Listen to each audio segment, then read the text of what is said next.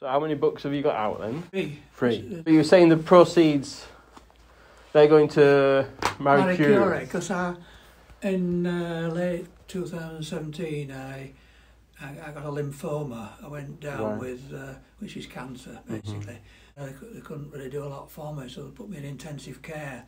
And they give you so long, and then I'm sorry, you're too weak to do any sort of further.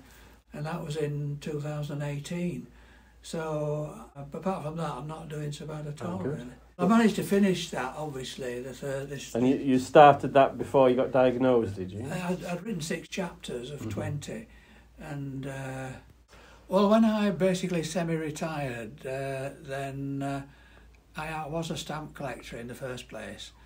And I started looking at some of the modern stamps, the Queen Elizabeth stamps, under UV lights. They have phosphor bands on, really glow very well under UV light. I thought, well, this could be good to try and get a different effect. And with Bradley Wiggins, that's taken under sort of mixed normal light and UV light, which brings out certain, other things in it. I thought, well, I pushed things as far as they go. I thought, that's interesting, the bright.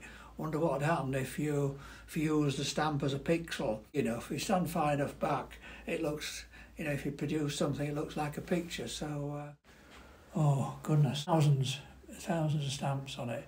They're all used stamps. Yes. So they have to be taken off the paper.